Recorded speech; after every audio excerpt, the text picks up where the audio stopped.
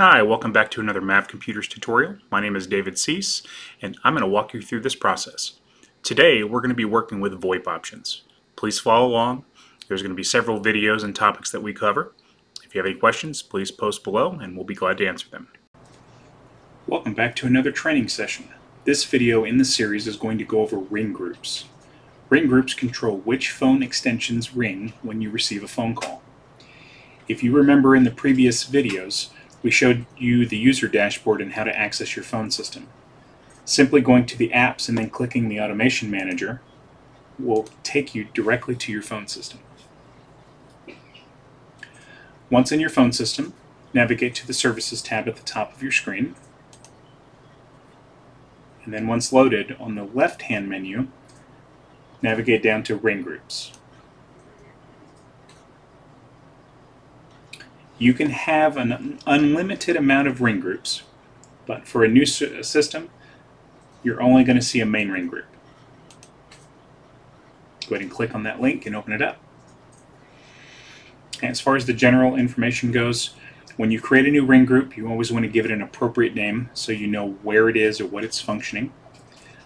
As far as ringing all extensions, you have two options: simultaneously or sequentially. The seconds to ring dictates how long the phone system will ring before it moves on to the next step. Typically 15 seconds covers everything. And as far as your caller ID goes, you want to see the original caller ID sent from the provider. As far as what to ring, you'll have all your available extensions over here on the left. Okay. For example, we already have everybody ringing, but let me remove one of these to show you. This is what it would look like. And when you add it into the ring group, all you have to do is simply click on it and say Add.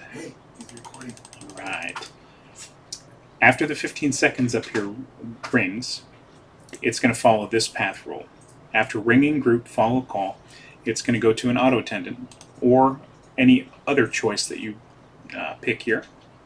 For us, we have it going to a day missed call, which informs our clients that we're helping other people at the moment.